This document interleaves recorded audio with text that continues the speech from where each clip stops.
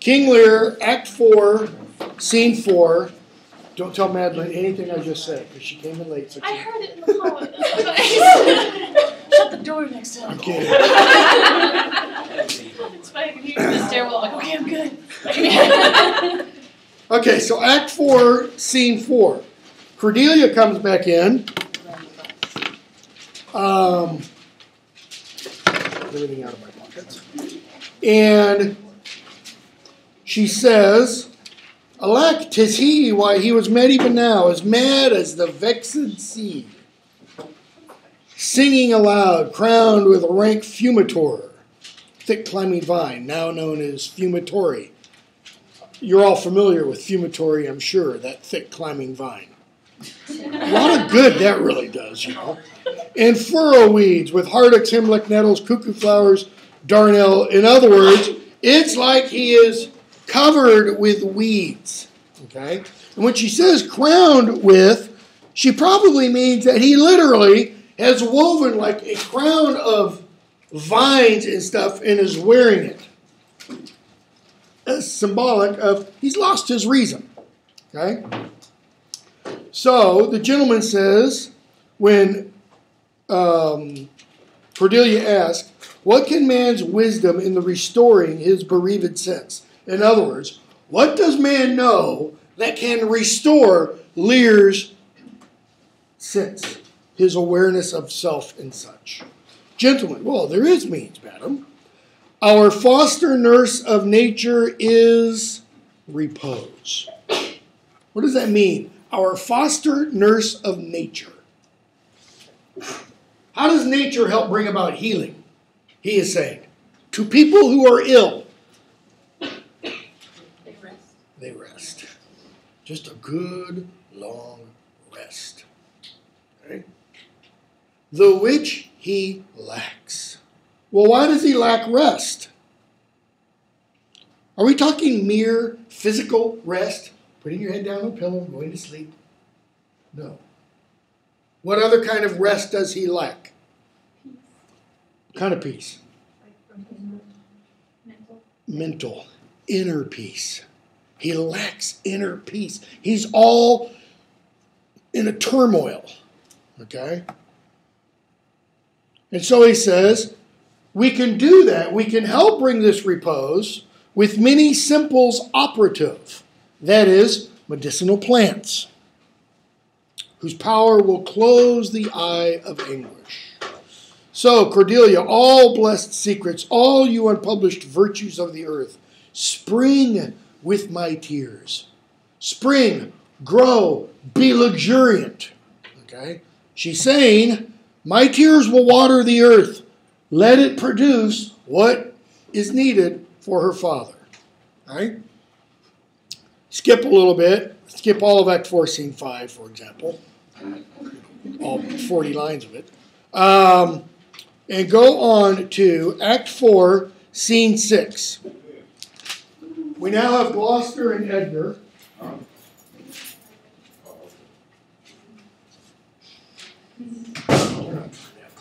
Just yell down the hallway.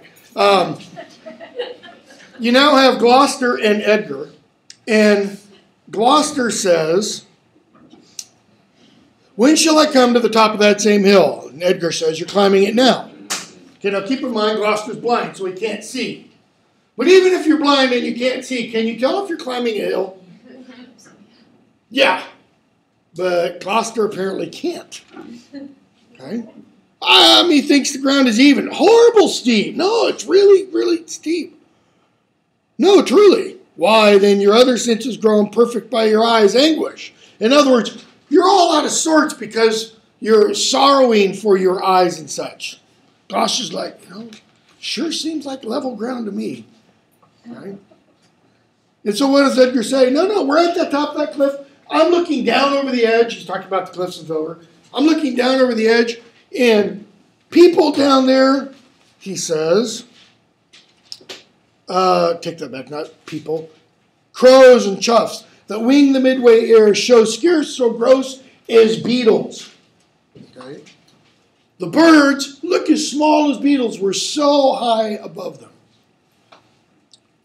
Okay? The fishermen that walked upon the beach appear like mice. Yon tall anchoring bark diminished to her cock a buoy almost too small for sight.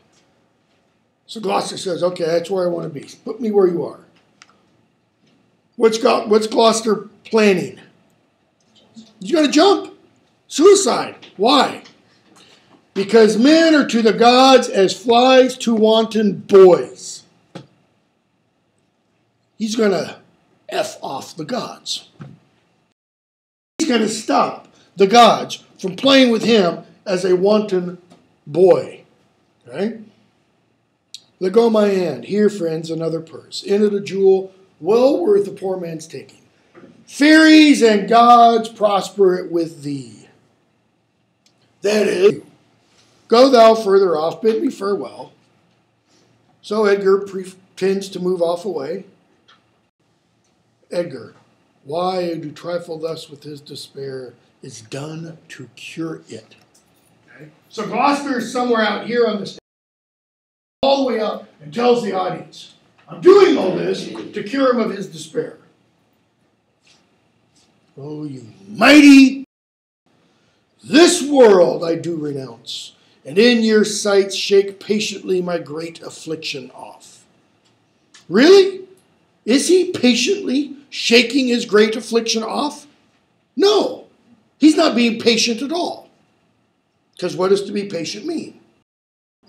To wait it out, to suffer. That's what it means, to suffer. Okay? He's not willing to suffer. Shake patiently my great affliction off, if I could bear it longer, and not fall to quarrel with your great opposeless wills. My snuff and loathed part of nature should burn itself out. Okay? If I could bear it longer and not fall to quarrel with your great opposeless wills. If I, Gloucester, over here, he says, could keep going on and not be in what kind of argument, conflict, war. Okay? That's what that means, to quarrel with opposeless wills. Notice what he tells us about the wills of the gods. They cannot be opposed. In a battle between the gods and men, who will always win? The gods. So you can sit there and bang your head against the gods as much as you want. And that wall is always going to be hard. It's never going to give way. Okay? So he says, what? My snuff and loathed part of nature. You've got a gloss there. My spirit. Okay, the loathed part of nature is this stuff. Should what? Burn itself out. Oh, if Edgar lived, bless him. Who's he asking to bless Edgar? The God? Kind of sounds like it. And yet he's just told the gods, essentially, F you. I'm jumping. Oh, by the way, bless my son if he's still alive. You think the previous comments are going to make the gods in any kind of frame of mind to say, oh, well, poor Gloucester, let's help Edgar out? Not likely. And so Gloucester falls. And Edgar, and yet I know not how conceit may rob the treasury of life when life itself yields to the theft. In other words, how can conceit really rob the treasury of life when life itself says, it's not a robbery, right? If someone comes up to you and asks for something, no, go ahead, take that. You're giving it to them. Had he been where he thought, by this had thought been past. Alive or dead. And so he yells to Gloucester, Hoa, you, sir, friend, hear you, sir. What are you, sir? Notice he doesn't ask who, and he doesn't ask how. He says, Away, let me die. Hadst thou been aught but gossamer, feathers, air, so many fathom down precipitating, thou'd shivered like an egg. If you'd been anything other than gossamer, spiderweb, feathers, air, then, because of the great distance you fell, you'd have splat. There'd be nothing left. But thou dost breathe, hast heavy substance, bleedst not. Speakst, art sound, 10 masts at each, stacked on top of each other. So, same mast is 50 feet. 500 feet you fell. Make not the altitude which thou hast perpendicularly fell. Thy life's a miracle. Speak again. Gloucester. Have I fallen or no? I mean, he was either, and I've seen productions done various ways. He's either on his feet and he falls face forward. Okay. Or he's on his knees and he falls face forward.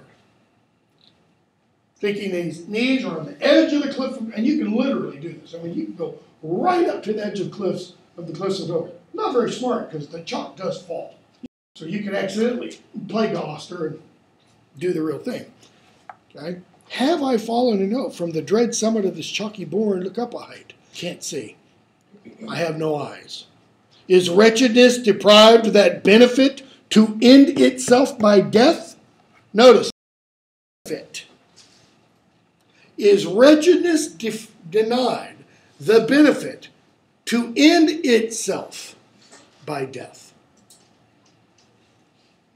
I mean, if you were to put this in 20th century language, or 21st century language, he's essentially saying, don't I have a right to what I want with my body?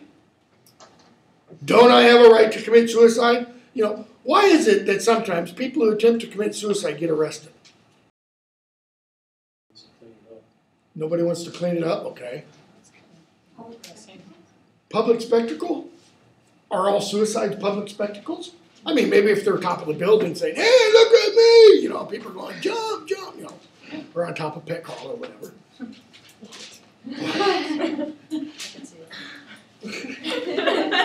I wish pet call would commit suicide. I know exactly. Ugly 1960s East German architecture, you know. Is wretchedness deprived that benefit to end itself? 'Twas yet some comfort when misery could beguile the tyrant's rage and frustrate his proud will. It used to be, he is suggesting, some comfort when you had a tyrannical killing yourself, because then he couldn't kill you. Edgar, give me your arm. Let me lead you. Can you stand? Yeah, too well, too well. Edgar, this is above all strangeness. Well, what was that thing that parted from you? A beggar? No, it wasn't a beggar.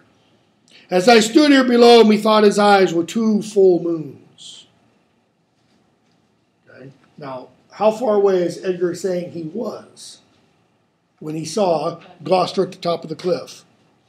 Full 10 masts. However high that is, like I said, possibly 500 feet. Maybe even only 100 feet. Right? And he sees eyes, he is suggesting, in this other individual as being like 2 big full moons. He had 1,000 noses, horns well waved, like the enraged sea. It was some fiend. It was a devil that was beside you. The devil was leading you to commit suicide, he is suggesting. Therefore, thou happy father, he doesn't mean father in the literal sense. Man,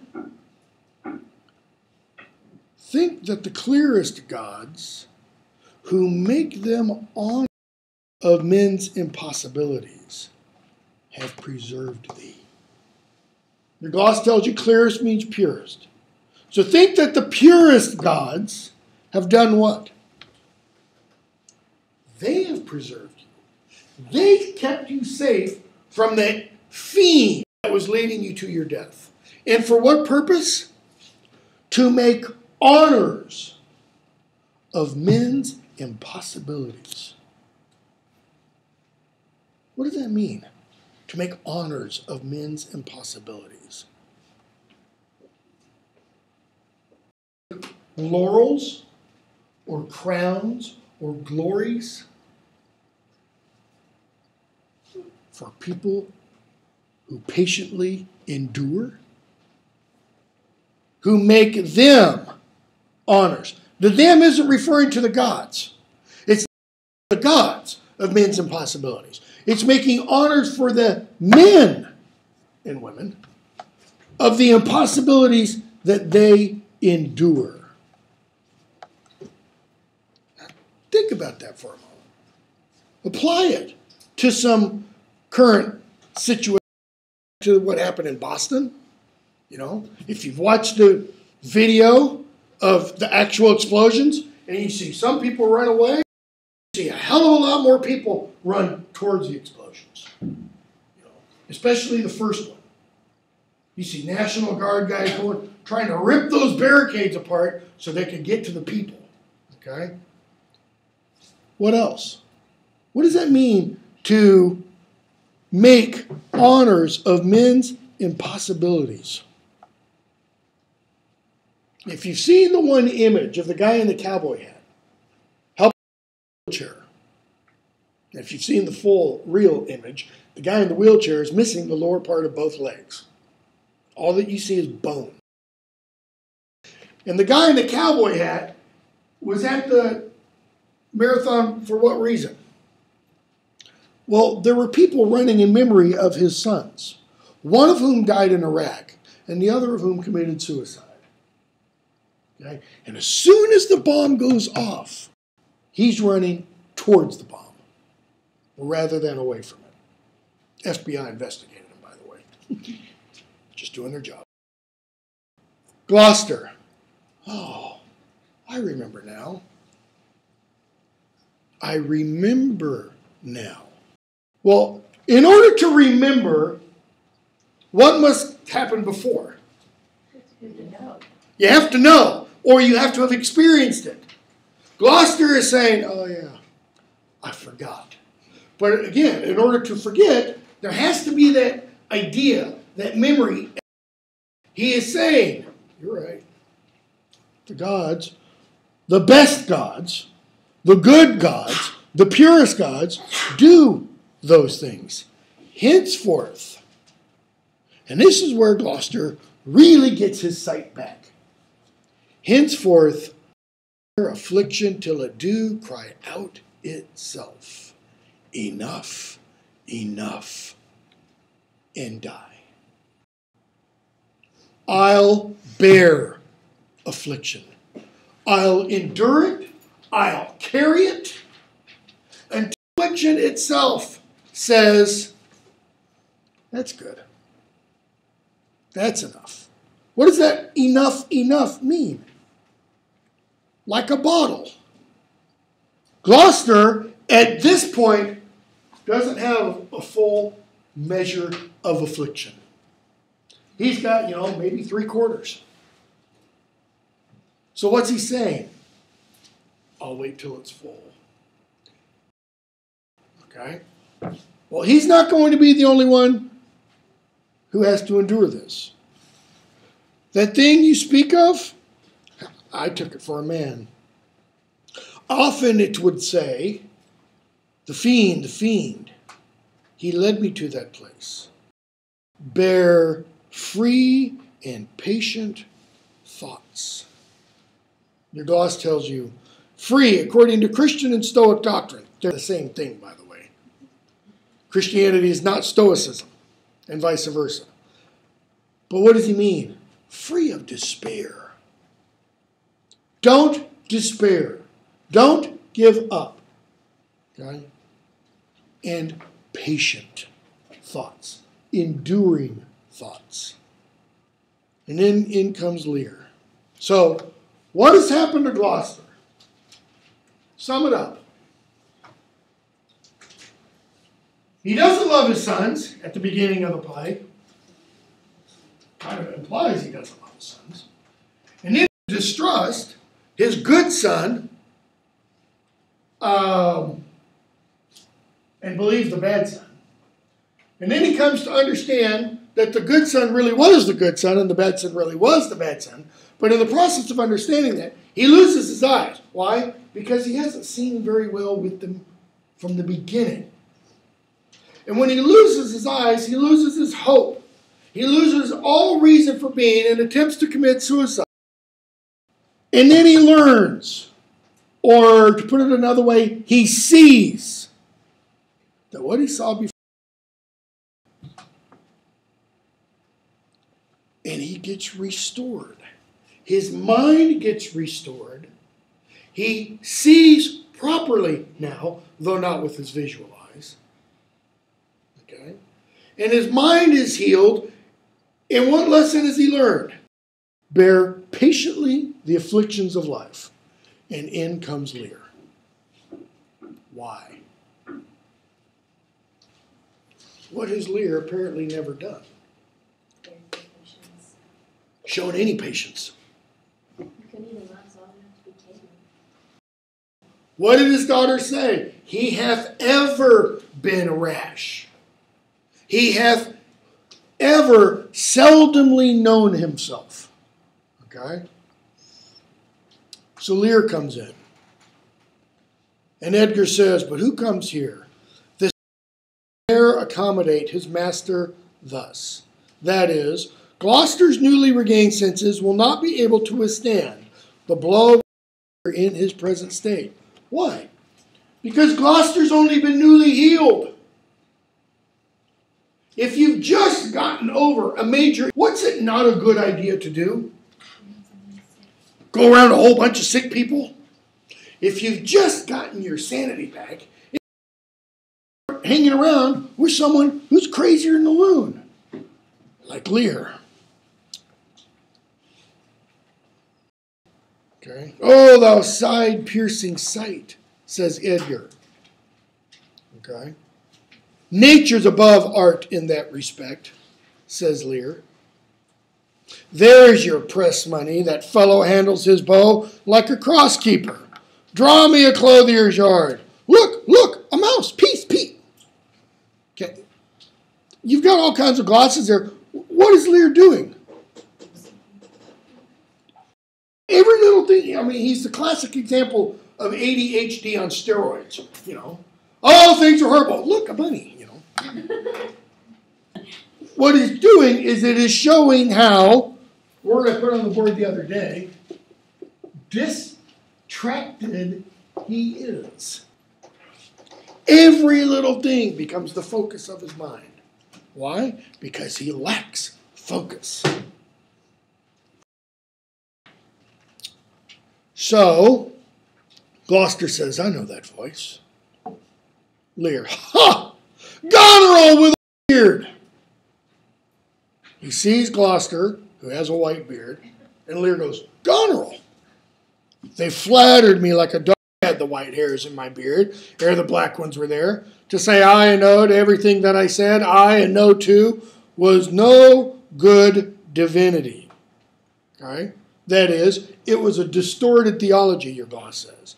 When the rain came to wet me once, and the wind to make me chatter, when the thunder would not peace at my bidding, there I found him, there I smelt him out. That is, it was in the storm that led to see Regan and Goneril for what they really were. Okay? Gloucester, I know that voice. Is it not the king? Aye, every inch a king. When I do stare, see how the subject quakes. Now, is this a moment of lucidity? Because people who are mad aren't mad necessarily 24/7, 365. They can have moments where they see clearly. See how the subject quakes. I pardon man's life. Is that a power of the king? Yes. What was thy cause? That is, why were you suffering or were you about to be executed? Adultery? Adultery could be a capital offense in Shakespeare's day. Adultery? I'm not going to kill you for adultery. Die for adultery? No! The wren goes to it. I mean, we don't kill the birds because they're adulterous. And the small gilded fly does let you in my sight. You know, it lands on one fly and it goes to another fly. It's like, disgusting. Get a room somewhere, you know. Let copulation thrive. Let's all get busy. It's kind of what Lear is saying. Okay, but he's going to tell us why. For Gloucester's bastard son was kinder to his father than my daughters got tween the lawful sheets. Now, is Lear saying he was kind to his father? No.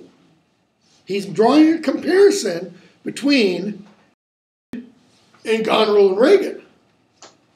He's just saying Edmund was kinder to his father. And kinder there means both nicer and more natural.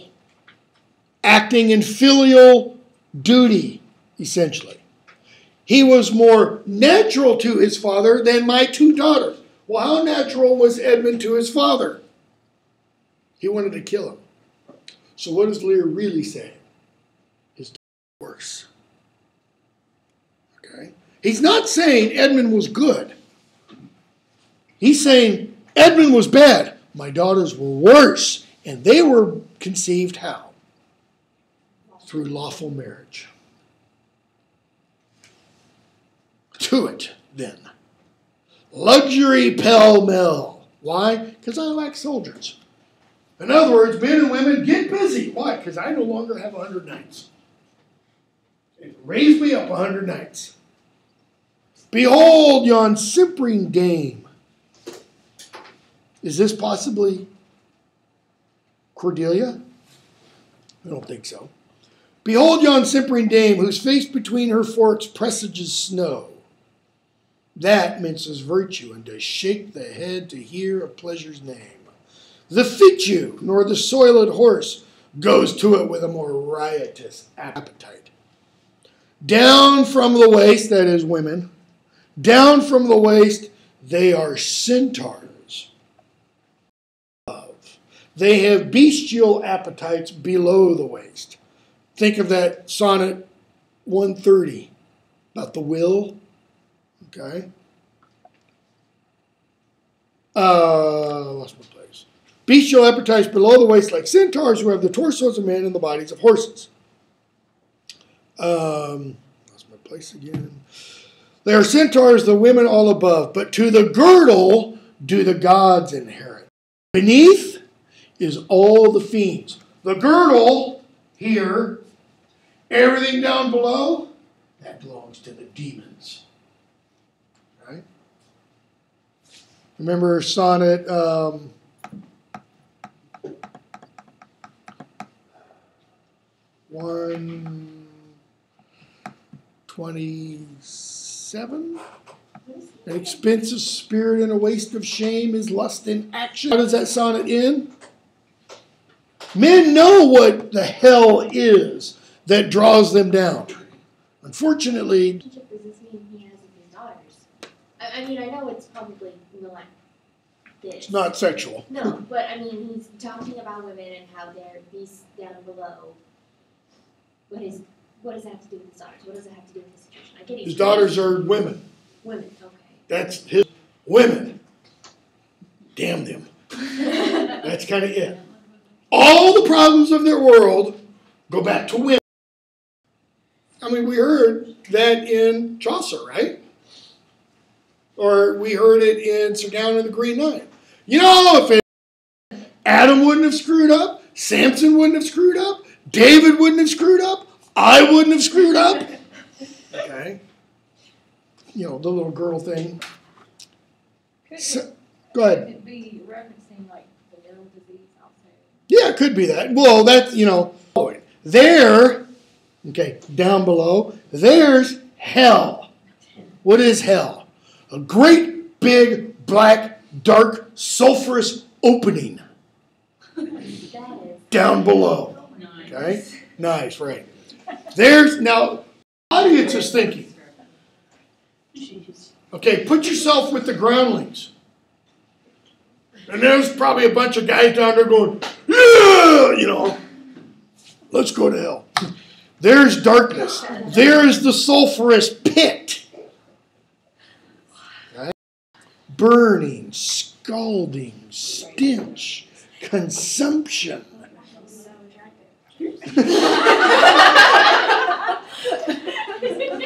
So, you know, kind of makes some people go, Shakespeare was obviously gay. No. Phi, phi, phi, pa, pa. Give me an ounce of civet, good apothecary, that is perfume, sweeten my imagination. There's money for thee. In other words, clean up my mind. Help me to think better. Help me to imagine better. Now, keep in mind, first of all, Lear is mad. I don't mean angry. He's crazy. All right? But then also, what if the experience of women been within the context solely of the play? We know nothing about his wife. Okay?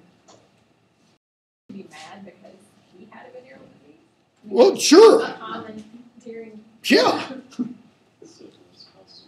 Syphilis causes madness, and what was one of the medicinal cures that they took for syphilis in the Middle Ages and the Renaissance? Mercury. That's really good. You know, that's like throwing gasoline on a fire. Because mercury goes straight to the brain. Right? He's had one good daughter. What did he do? He kicked her out. Why? Because she didn't flatter him. And he has two bad daughters who kicked him out because they don't love him. Why is it the women's fault? Why is he actually like going on about this when obviously it's all his fault? He's To crazy. give college students paper, you know. He's crazy. He's mad. He's not gonna. He's crazy. He's mad. He's not Thinking clearly. He's not thinking clearly. And he never has self-reflection, so he's not going to sit down and go, you know, that was a stupid decision. I mean, we've learned that about him. And he's not going to go, am I being fair to the fair sex? Do all the men in the play think like Lear? Does Kent?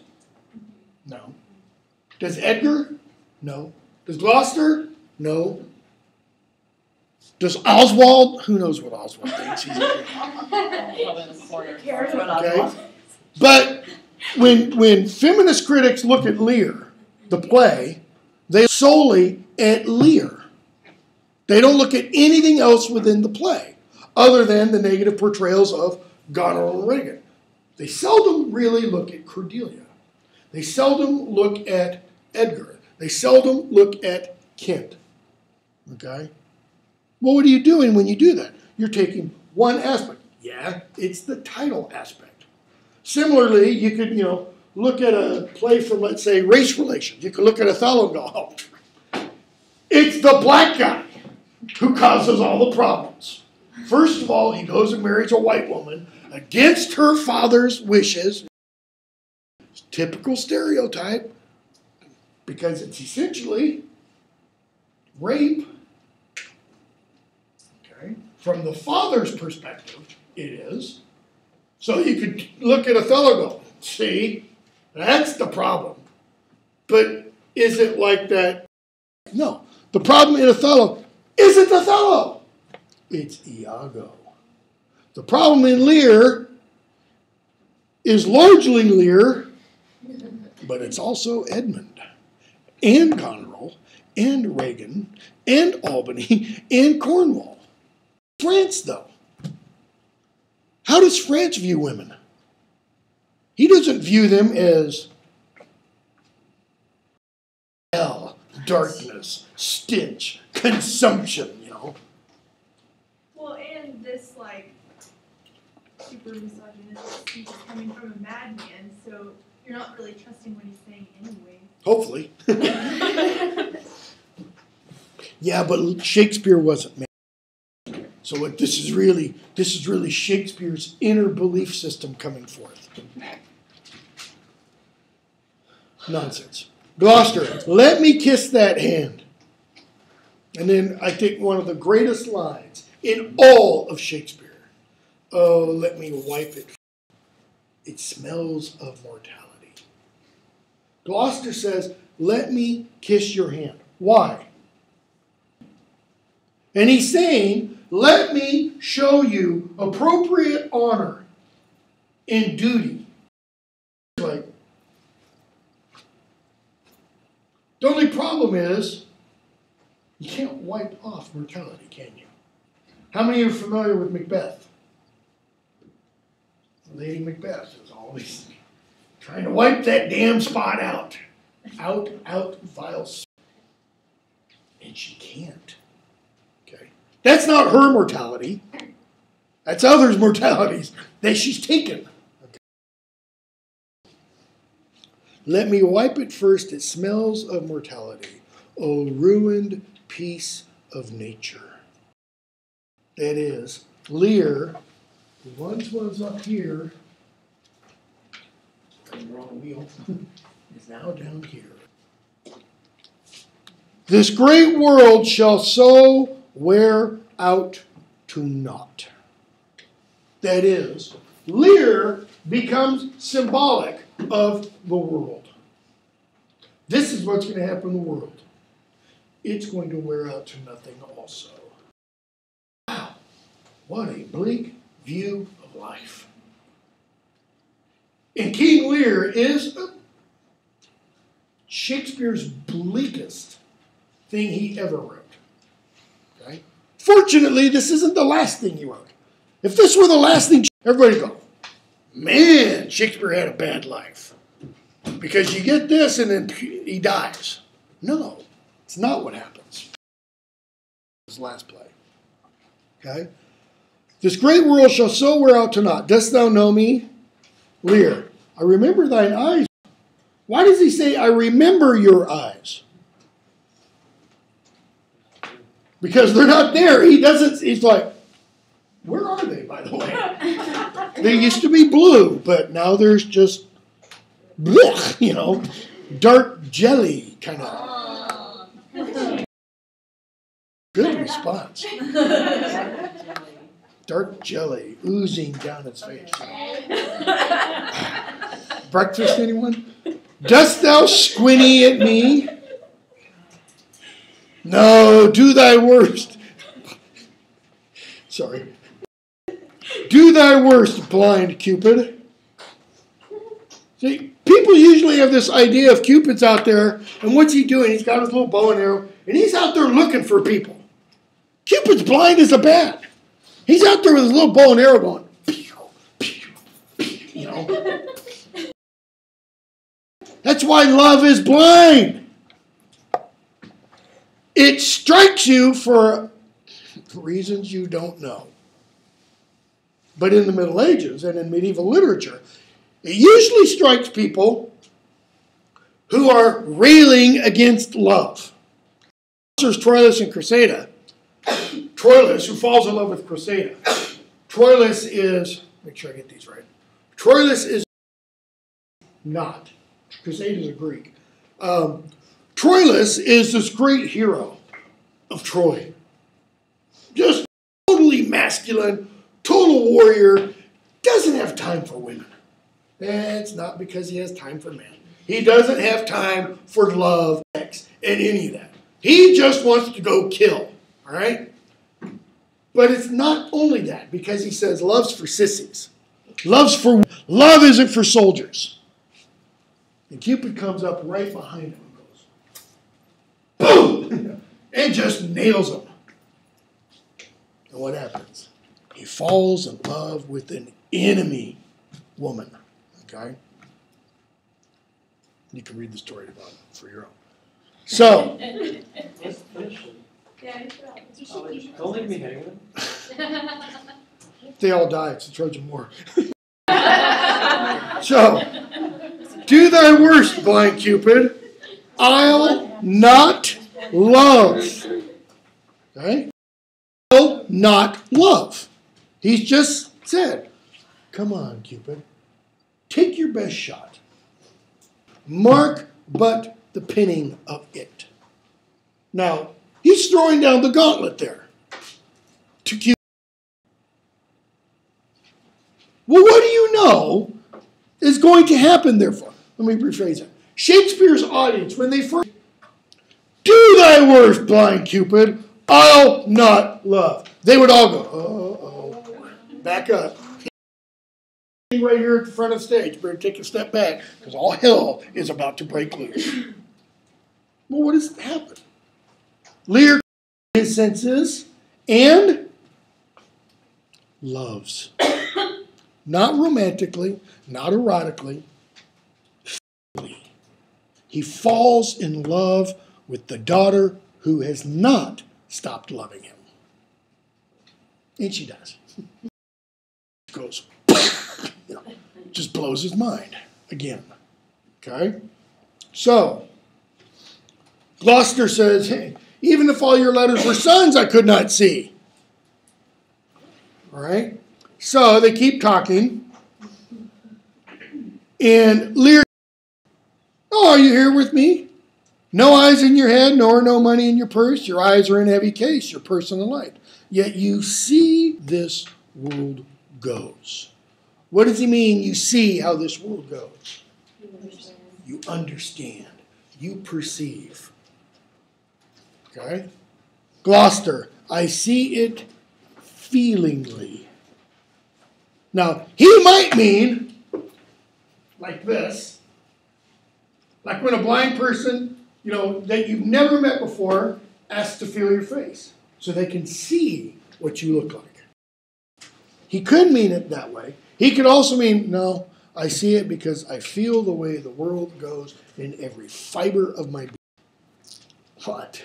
Art mad? Why did Lear say that? Because if you feel in your bones how the world goes, you will go mad. You will lose all proportion. Reason has to stay up on top. Reason has to be able to take a look at everything that occurs. Reason has to be able to be there 20 yards before the finish line at the Boston Marathon in 2013 and see the explosions and say, it's not the end of the world. Even if your legs are missing, or your arms are missing, or your 8-year-old son's been killed. Okay? Reason has got to be able to make sense out of it. Or maybe not the Boston Marathon. Maybe in West Texas, little town called West Texas. Okay? Where last night there was a huge explosion at a fertilizer plant. Watch the video. It's astounding. I mean, it's like a nuclear explosion. You see a fire off in the distance, and then just boom. Hundreds probably dead, they're saying now. Okay? A man may see how this world goes with no eyes. In other words, you don't have to be sighted to understand. Look with thine ears. Is he channeling Bottom from A Midsummer Night's Dream? What do you mean with your ears? Listen to how the world goes. See how yon justice rails upon yon simple thief. Think Les Miserables. Why does Jean Valjean get sent to jail? He stole a loaf of bread. He stole a loaf of bread. Why? To feed his family. We had an incident in the United States about 3 years ago. It was like Victor Hugo come to life. Where a guy went to jail 20 years. 20 years. I think it was in Alabama for stealing a loaf of bread. Because it was his Third crime. 20 years. Let them pay it back. Let them pay 100 times the price of a loaf of bread. But 20. See how yon justice rails upon yon simple thief. Harder, change places. And handy dandy, which is the justice and which is the thief?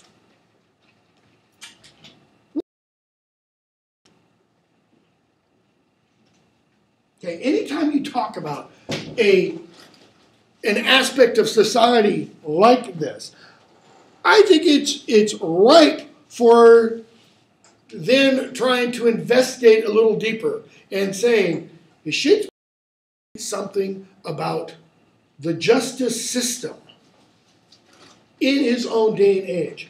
I think yes. Because you have to remember in that roughly 100-year period from 1520 to 1620, or even 1515 to 1615, beginning with Henry VIII and ending with James I, you could be for almost nothing. You could be taken off to the tower simply if the king or queen wished it. Were taken to the tower and tortured in ways it's almost impossible to imagine. Simply because they said something the king didn't like. It'd be like a comic saying Barack Obama has bitch. Haul him off to the tower. Rip his ears off. You're not going to talk about my ears anymore. Seen a farmer's dog bark at a beggar. Yeah. Gloucester's like, okay, where are we going with this? And the creature run from the cur. There thou mightst behold the great image of authority. The great image of authority. Well, what's the greatest image of authority? The king. Lear's talking about it. A dog's obeyed in office. Thou rascal beetle. And you got a gloss there telling you what the beetle does. Hold thy bloody hand. Why dost thou lash that whore? Strip thy lust to use her in that kind for which thou whipst her. In other words, you're beating the whore. You ought to be beating yourself because you want to sleep with that whore. Christ says, he that would lust for has already done the deed. He that would think to murder a man has already done the deed. Okay? The usurer hangs the cozener. That is, the moneylender hangs the petty cheat. Well, which is worse? Through tattered clothes, great vices do appear. Robes and furred gowns hide all. Okay? If you're poor and you're hungry and you don't have appropriate shelter, blah, blah, blah, blah, blah, Shakespeare says what? It's easy to see vices. But if you're rich or powerful or wealthy, it's hard. When he talks about the furred gowns and robes, he doesn't necessarily mean literal ones. But that phrase after your name, member of Congress, senator, judge, police officer, whatever it is, as long as it doesn't say poor, destitute, homeless, needy, okay, then you can cover up your vices. Professor. You'd be amazed at the stories I could tell. Plate sins with gold. What does that plate mean? Cover them up. Because something that's gold plated isn't gold, right? It could be tin, it could be lead, it could be wood. And the strong lance of justice hurtless breaks. arm it in rags. A pygmy's straw does pierce it. And he probably does mean pygmy. No. And their straw, not a lance. None does offend. None, I say none. I'll enable them. That is, I'll enable them. Take that of me, my friend, who have the power to seal the accuser's lips. Get thee glass eyes, and like a scurvy, seem to see the things thou dost not. There's that appearance versus reality again. Appear to understand. Appear to know, even though you're clueless. Edgar, matter and impertinency. Mixed. Matter, that is great, weighty truth. Impertinency, complete madness. Where's the complete madness? Pull my boots off. What? You've just been railing about the injustice of the justice system. Why are you talking about your boots? Because he's crazy. Reason in madness. Same thing Polonius says about Hamlet. Okay? If thou wilt weep my fortunes, take my eyes. I know thee well enough. Lost her. Thou must be patient. Thou must endure, in other words. Why? Because we came crying hither when we were born. Thou knowest the first time that we smell the air, we wail and cry. Now, what is Lear suggesting? We're suffering from normal living. Yes. What else?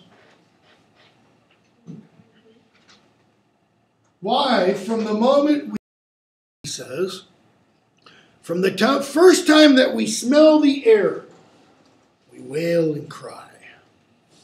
We smell the foulness. We smell the injustice. We smell the rottenness. That's Lear for you from Woodbury. And do what? No! Back to the dark, sulfurous, consumptive pit, What do? We burn up. So why do we wail and cry? Because life here isn't fair. The implication is, why don't we wail and cry every day? Because thou must endure. Gloucester, alack, alack the day. The day we're born. It's like Job saying, it would have been better if I'd not been born. But then, of course, God tells Job at the end, who are you to say what would have been better if you'd not been born? Just see what Frank Capra does. Lear, when we are born, we cry that we are come to this great stage of fools. This is a good block. The meaning is debated. Well, this is a good block. What's he mean? Often the head is referred to as a block. Is he saying, I'm not crazy. I know what I'm talking about. Nobody knows. It were a delicate stratagem to shoe a troop of felt. How smart would it be to shoe a troop of horses with felt? How substantial would felt be for horseshoes? Not very substantial, because that felt would wear away probably within 100 feet. Okay? I'll put it in proof. When we're going upon the son-in-law's den, now something comes out. Kill, kill, kill. How many are there? 1, 2, 3, 4, 6 of them. It's like he wants to kill each son-in-law 3 times. Except for Fred. So, we go on a little bit. They take Lear out, and Gloucester and Edgar are left. And Gloucester says, line 230, "You ever gentle gods." Really? What did he say after suicide? How do the gods treat people? As flies to wanton boys. They use us for their sport. Suddenly, you ever gentle gods. So what has happened to change point of view? I'll take that back because I just gave it away. What has happened? He's changed his point of view. He's changed his perspective. What he thought was the gods wantonly toying with us, he now sees wasn't. It was the gods doing what? Enabling us to bear patiently what happens. You ever gentle gods, take my breath from me. Let not my worser spirit tempt me again to die before you please. That is, don't let that bad angel in me, don't let that dark side of me tempt me to despair, to kill myself before you please. Okay? He's just said, it's not up to me to decide when I die. I die when I die. Edgar, well pray you, Father. In other words, well prayed, Dad.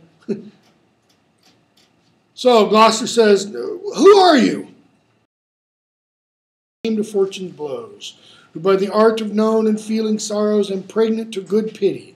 That is, he's ready to give forth good pity. Give me your hand, I'll lead you to some biting. Hearty thanks. The bounty and the benison, that is the good blessings, to boot and boot. That is, to reward and reward. Okay? Now skip a bunch. Go to Act 4, Scene 7. Cordelia comes in with Kent and gentlemen.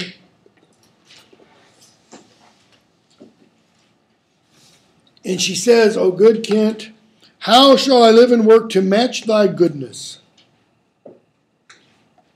My life will be too short. Well, what goodness has Kent shown? Yeah. He stayed with Lear. He protected Lear. He guarded Lear. Okay? Don't mention it, ma'am. To be acknowledged is o'erpaid. In other words, you don't need to mention it, literally. Okay? So Cordelia asks about her father, and the gentleman says he sleeps well. Oh, you kind gods. Cure this great breach in his abused nature. In other words, restore the link in the great chain of being that exists also within Lear himself. Okay? Because what link is missing? Reason. Put that one in its proper place, everything else will fall into order. Cure this great breach in his abused nature, the untuned and jarring senses. O wind up of this child-changed father. He's the way he is because of his children. Not me, the other two. Okay? And your gloss tells you that that's not what it means. Your gloss tells you that child change means he's childlike. I don't think so. Because to be childlike isn't to be crazy. I don't think. I mean, I've got 4 kids. They might be wacko, but they're not crazy. Not literally. Okay? Oh, my dear Father, line 30, restoration, hang thy medicine on my lips, and let this kiss repair those violent harms that my 2 sisters have in thy reverence made. And she kisses Lear.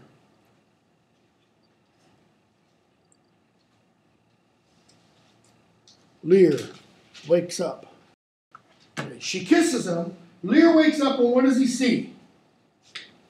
The heart. Cordelia. Okay? He sees Cordelia. You do me wrong to take me out of the grave. Thou art a soul in bliss. Okay. Sleep is a metaphor for death. So when Lear says, you do me wrong to take me out of the grave, he's saying, why'd you wake me up? But which sounds better? Why'd you wake me up? Or you do me wrong to take me out of the grave? Because the latter implies almost a resurrection image. Thou art a soul bound upon a wheel of fire, that mine own tears do scald like molten lead. Why bound on a wheel of fire? That's a famous image. A lot of people have written articles and books about it. Okay, there was an instrument of torture used by the Spanish Inquisition, in fact, going way back to the Romans. That was a wheel. Okay, and the wheel could be of a variety of materials. One of the ones that the Romans used was today we call it a Catherine wheel, had spikes on it. And you would lay a person down on the wheel, essentially like this, with their arms over here, their legs over here, and you have their arms tied and their legs tied, and you pull them. So what happens? Well, as you pull this way, because the wheel is round, gravity pushes down, and there would obviously be many more spikes. And you slowly pull and pull and pull, and the body gets pushed down farther and farther and farther onto the spikes. There was that was made entirely out of metal that they would heat up. Okay? There's another wheel made out of metal that had a big opening inside, like an oven. You put them on there, and then you stoke up the fire. Just, all kinds of good stuff.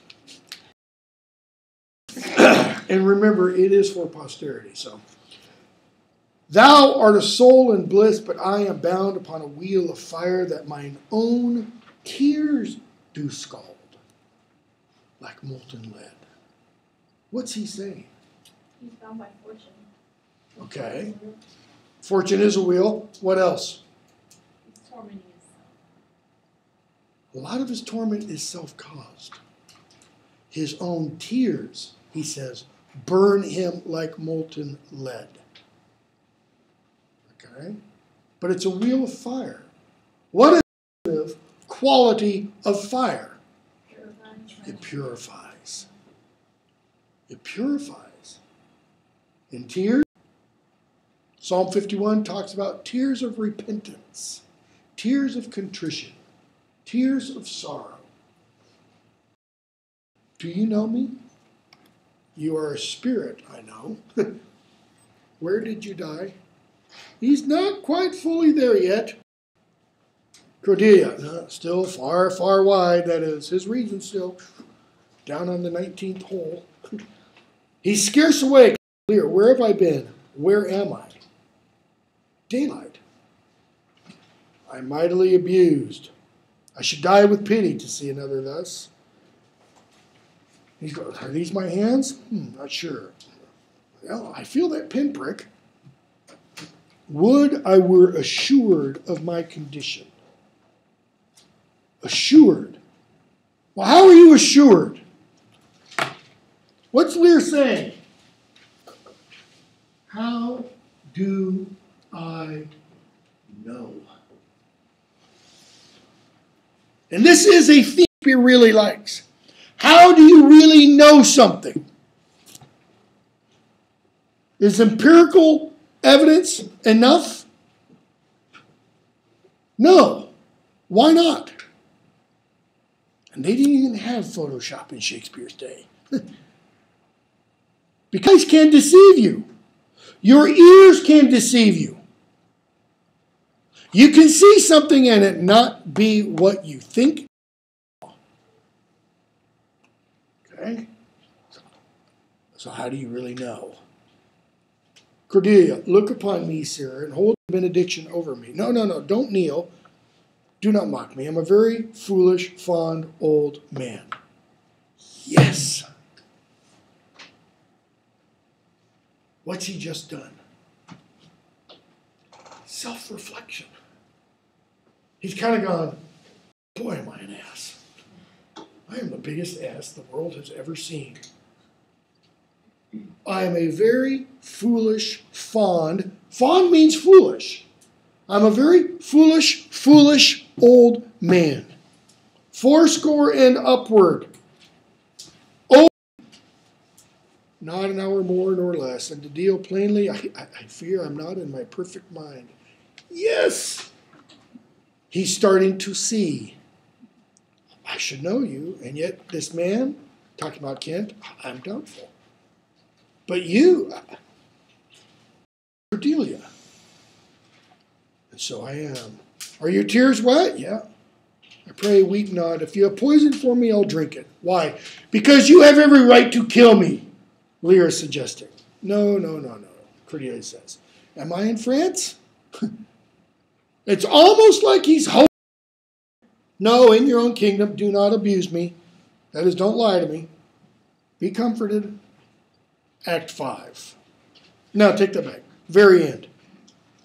Cordelia, will it please your highness to walk? That is, let's get up. Go off for a little constitutional. Why? Exercise helps get the blood flowing. They even knew this in Shakespeare's day. Movement does what? It takes the mind away from itself. Okay? Worst thing you could do if you're depressed, sit your butt down and just do nothing. Best thing you could do is work till your arms feel like they're going to drop off. Okay? You must bear with me. Pray you now, forget and forgive. I am old and foolish. Act 5, Scene 1. We have Edmund and Albany and such. And everybody leaves, and Edmund gets a soliloquy. And what does he say? To both these sisters have I sworn my love. I mean, there's just rottenness going all around in this society. Each jealous of the other as the stung are of the adder. Which one do I want? Both? One? Neither? Neither can be enjoyed if both remain alive. Neither can be enjoyed if both remain alive. It's almost like Harry Potter, you know. Neither can live while the other survives. Okay? So, to take the widow exasperates, makes mad her sister Goneril. Regan is the widow. And hardly shall I carry out my side, her husband being alive. So, what should I do? Okay? Then we get Act 5, Scene 2. Actually, we'll skip Act 5, Scene 2. Look at Act 5, Scene 3 in the folio edition. Okay? Cordelia is speaking to Lear, and then Lear replies. Lear says, no, let's go away to prison. Why? Because we'll sing like birds in the cage. What do birds think when they're in the cage? Do they? They don't. Okay? We two alone will sing like birds in the cage. When thou dost ask me blessing, I'll kneel down and ask of thee forgiveness. So we'll live and pray and sing and tell old tales and laugh at gilded butterflies and hear talk of court news. In other words, as long as we are together in the cage, it'll be like we're free. Okay? But if one of them leaves, then the cage becomes a prison. Why? Because misery loves company. And Lear says, and we'll wear out prison packs and sects of great ones that ebb and flow by the moon. We'll wear out, we'll endure. All right? All the things that happen as a result of the high and the mighty. Now skip a bunch and go to line 140 or so. Edmund and Edgar duel. Edmund says, you know, I really should find out who you are because you're probably base-born. He goes, no, I'll tell you soon enough. Okay. And so Edgar says, after he stabs Edmund, just before Edmund dies, let me back up just a little bit. Edmund says, about line 182, what art thou that hast this fortune on me? That is, who are you that overcame me? If thou art noble, I do forgive thee. If you're noble born, if you have the knight's tale, patents of nobility, then I'll forgive you. But if you're a low-born Slav, screw you. That's what he means. Edgar, well, then let's exchange charity. I am no less in blood than thou art, Edmund. That is, I'm no less born in blood than thou art. Actually, he's more born. Why? Because he's legitimate. My name is Edgar, and thy father's son. The gods are just. So we've heard the gods are gentle, the gods are good, the gods are kind. Now the gods are just. And of our pleasant vices make instruments to plague us. Well, what did Edmund tell us at the beginning of the play? It's not because of the stars, it's not because of the gods that all this stuff happens. It's because of people and their own choices. And so Edgar says, the gods make what? Make instruments to plague us of our vices. In other words, we reap what we sow. What has happened to Lear? He's reaped a lot. Why? He sowed a lot. Okay? The dark and vicious place where thee he got his eyes. Thou hast spoken right. 'Tis true, the wheel has come full circle. Why? Because Edmund started here, he came up here, only now he dies. Okay. Skip a bunch again. And go to all kinds of people have been dying. Goneril and Reagan are brought in. You know, they're dumped on the stage. Okay.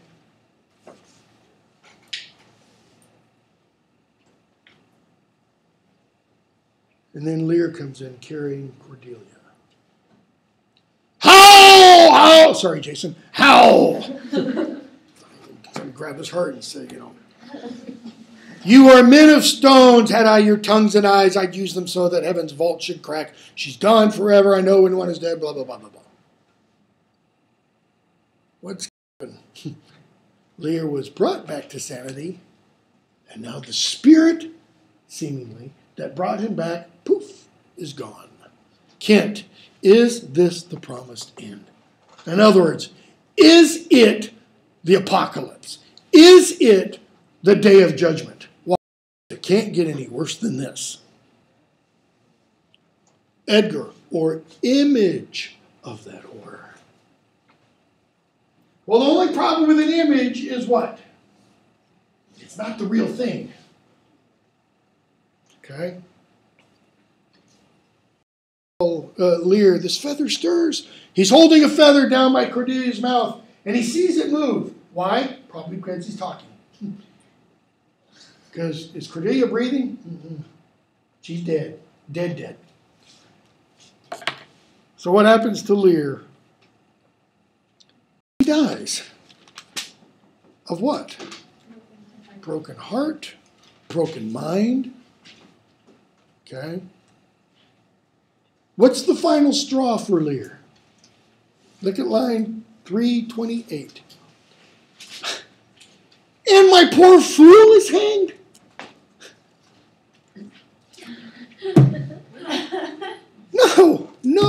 No life. Why should a dog, a horse, a rat have life, and thou no breath at all? Thou'lt come no more. Pray you undo this by her. Do you see this? Look on her. Look, her lips. Look. And he dies. Edgar, he's fainted. Lear, Kent, no. Break, heart, I prithee break. Kent is saying, kill me now, gods. Edgar, look! Because Edgar thinks he sees, this was a medieval and Renaissance belief, that when somebody died, if you were present with them at their exact moment of death, you would see their soul depart. So Kent says, vex not his ghost. That is, don't hold him back. Let him pass. He hates him that would upon the rack of this tough world stretch him out longer. Why? He has suffered enough. So one of the overarching themes is life is pain, Highness. Princess Bride. I can refer to Princess Bride in every class I teach. It's got something for everybody. Okay? That's one of the messages Shakespeare seems to be suggesting. Life is full of pain. Endure it, bear it, then die. Okay? Edgar, he's gone indeed. Kent, the wonder is he hath endured so long. That is, it's amazing that he was able to live so long. He but usurped his life. Gloss, he kept life longer than he was entitled to. In other words, it's like the gods just couldn't get rid of Lear. He just kept holding on. Albany then speaks to Kent and says, you guys rule. Kent's like, not me. Why? My master calls me. I must not say no. Kent is saying, I'm about to die too. One of the greatest Shakespearean actors of all time, Laurence Olivier, had that as his epitaph. My master calls me, I must not say no. Probably talking about Shakespeare. Okay? Edgar, the weight of this sad time, we must obey. The gloss says submit to. It also means endure, accept. Speak what we feel, not what we ought to say. What does he mean? Be honest. Really be honest. Really be authentic. Because what we ought to say may not be what we really think or what we really feel. The oldest hath borne most. He's talking about Lear. We that are young shall never see so much nor live so long. And that is essentially, that is the essence of tragedy. Right there. To see someone bearing horrendous amounts of suffering and going on. That's why, in the last few seconds, that's why Sophocles puts at the end of Oedipus the King, count no man happy, or count no man joyful till he dies. Because you can't have, according to the idea behind Greek tragedy, you can't have real joy in this world. This world is the preparation for real joy. This world's the stepping off place. Even the Greeks thought that. Okay? Sounds like the mothership's going to take off. To suffer and endure. Okay, we'll stop there. So, done on whatever day, what day is it? Today's Thursday. Done on Tuesday.